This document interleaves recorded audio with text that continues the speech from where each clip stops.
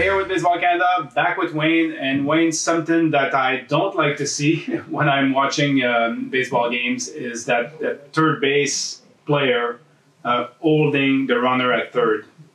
What's your thought on that? Well, again, this is something that you never see this at the professional level. Right. So why do we see it at the amateur level? So let's start with the reason why we're holding runners on base in general. Fundamentally, the reason we hold runners on base is to prevent them from advancing to the next base.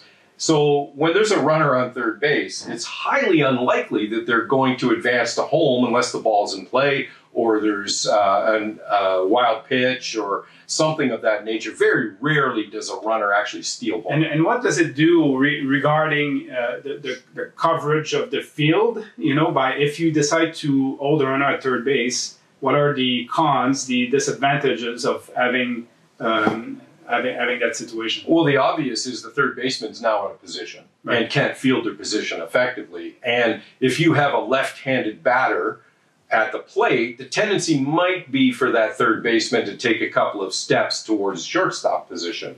But if they're focused only on the base runner, they're not in position. So you're basically playing with one less infielder that you would do normally. Well, absolutely. And the thing to consider here, if that runner is taking liberties at third base, it's really up to the catcher and the third baseman to set up a pickoff play. And communicate together. Absolutely. Exactly. So there we have it. Let's try to be on the same page, and let's try to avoid having a situation where the third base player is holding the runner at third base. Absolutely.